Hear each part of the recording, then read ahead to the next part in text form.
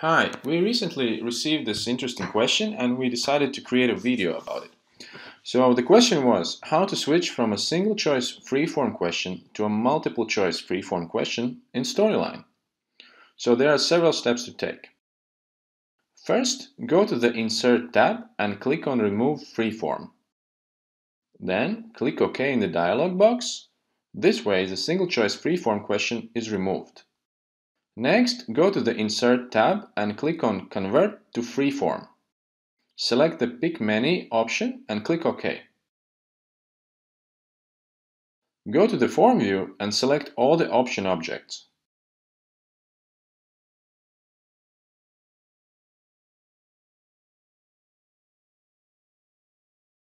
In the Correct column, select the correct answers.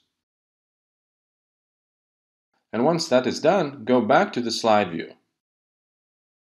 On the right side in the Object Trigger section, adjust the trigger for the button which submits the question. And there you go! Congratulations! You have successfully transformed your single choice question to a multiple choice question. For the best visual effect, replace the radio button images with checkbox images.